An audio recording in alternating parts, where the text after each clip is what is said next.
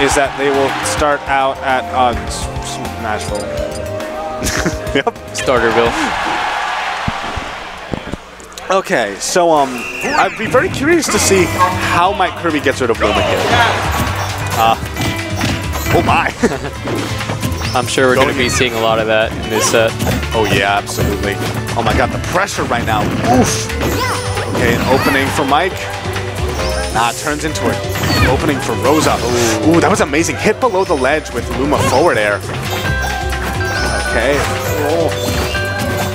Yeah, so just seeing this, like the first 30 seconds, I definitely agree with you. Like Kirby, there's no real way Kirby can get in on Rosalina. He's gonna have to do like a roll, which is, you know, risky. Oh, absolutely. What is he even doing? Like, I don't even see him trying to approach. Like they're in neutral, but I feel like Kirby is at a disadvantage even in neutral. Okay, but we got some up throw combos, and then it gets combo breakered by Luma. Yeah, this is looking pretty bad at the moment. Ooh. Back throw, takes care of Luna. Yep, there we go. But the thing about MikeKirby is he's so patient and he's such a smart player where things like this doesn't matter. He will find that opening. He will wait until you screw up like a punish or like a movement option by like a pixel, and then he'll punish you for it. Yeah, and honestly, I think Snakee's mistake there was a period where like MikeKirby was doing nothing but like standing at like 3/4 of the way through the stage, and Snakeee blinked first, and that's gonna do it. Wow, Trump back here. Just like that. Killing so early. That's definitely the stage coming in to play there.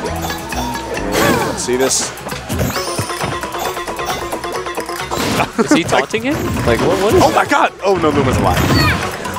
Oh, that almost did it.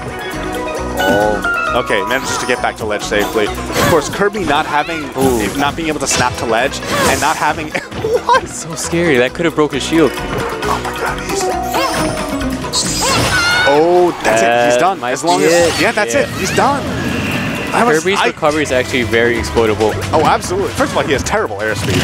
Yeah. He's always had terrible airspeed. You can hit his uppie. Yeah, his uppie has no hitbox on the way up, and it doesn't snap to ledge. So that means that, like, oftentimes, like in that situation, Snakeee knew exactly where he had to be in order to get the sweet spot.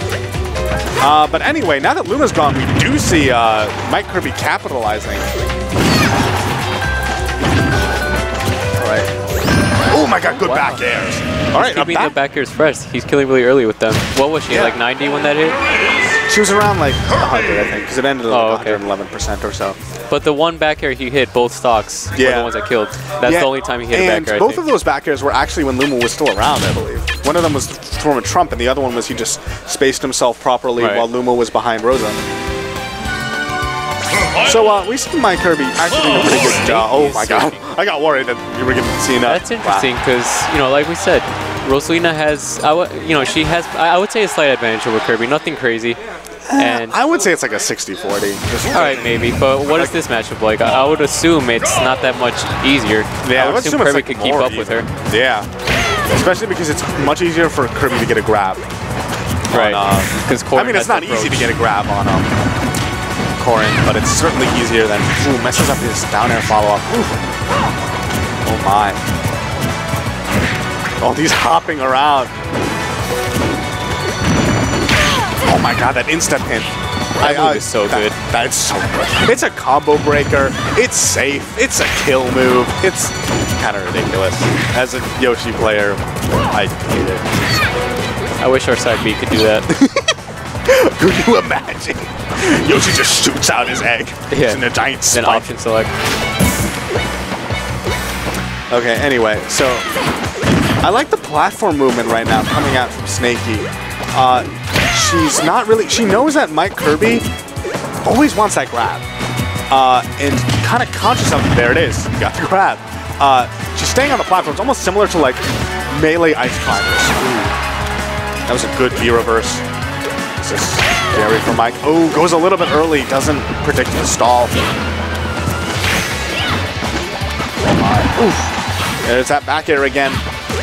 It's going to take a little longer for that back air to kill a character like Corrin, but... Especially on this stage. Yeah, but it's still a very lethal kill move.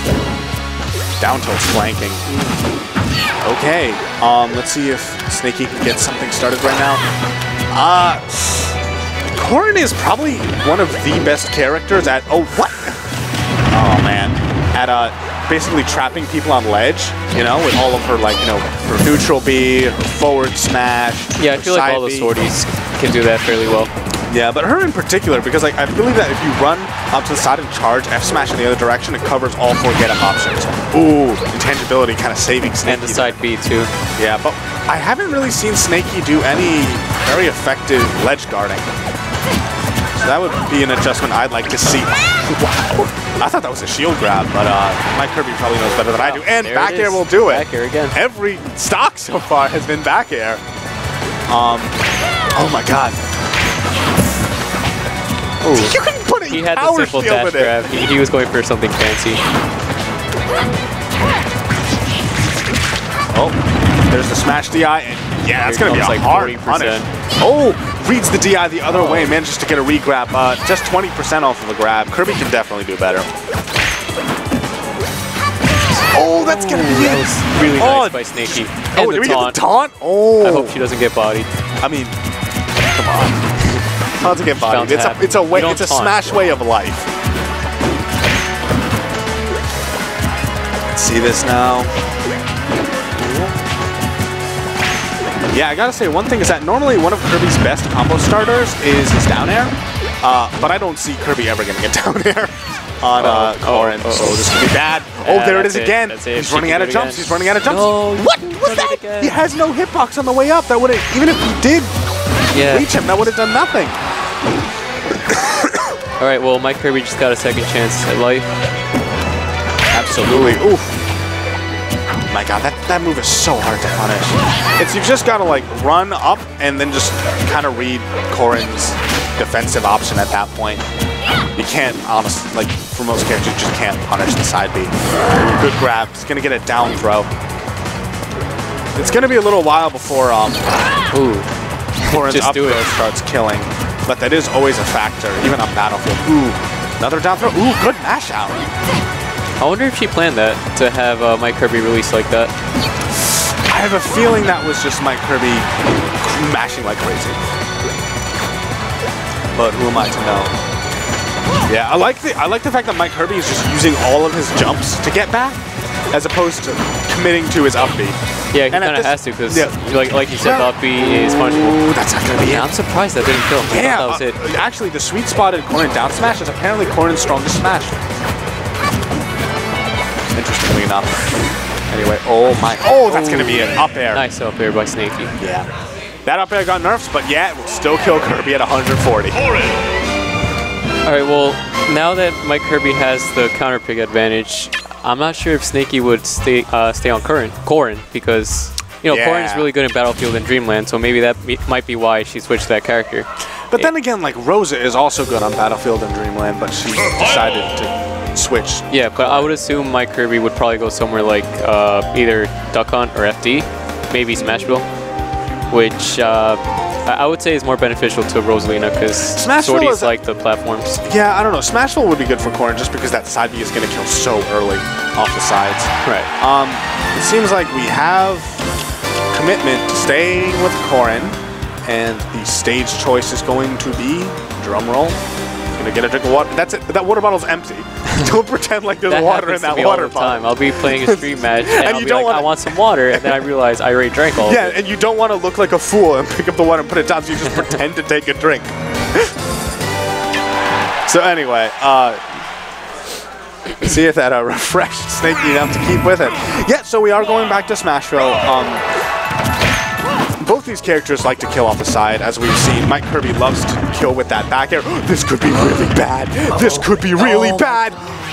Oh, he makes it back. It's perfect. All right, let's see this. But that's 53% still. Oh my god, that was so scary though. I think Mike thought that Snakeee was dead, and that's why he didn't go for the double dip. Yeah, but Corrin, every character's recovery in this game honestly is good. Even Little Man.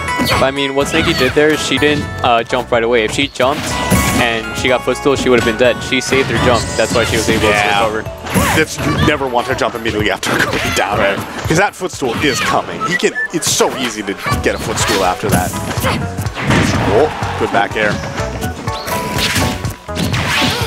Oh, gets the jump in, a back air. That'll do it. He's only killed with back air so far. He's only killed with the back airs. back air kills. Why even put other moves on Kirby? Oh, speaking of back airs. Oh, and the taunt. Now, we did see the taunt work out in Snakee's favor last game. No, it did work out. What? It did. She won. That's what I'm saying. Battlefield. Oh, my bad. So maybe that taunt is the necessary piece in order to secure this game. Oh, that side B is so safe. It's so safe. Does Kirby even have any punish options when...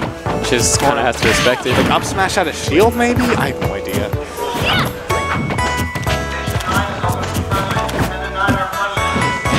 Alright, I predict 40%. Or kill? Death. Just went for the double dip this time, but Snakeee managing to DI and hugging the wall for that recovery, managing to stay alive. That was really scary for MikeKirby because, as we saw before, his recovery can be like easily exploited. Oh yeah. The only thing that's keeping him from really getting completely donked by Corrin is his jumps. And as soon as he loses his jumps, no, you don't want to see it end like that. That's the worst way to lose a set. They were having such a good set. That was so good.